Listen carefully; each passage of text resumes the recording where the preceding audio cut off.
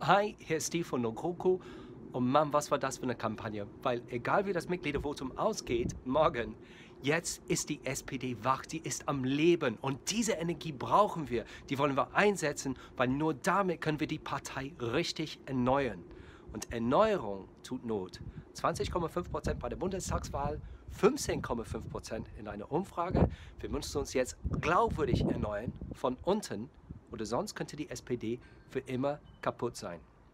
Also wie?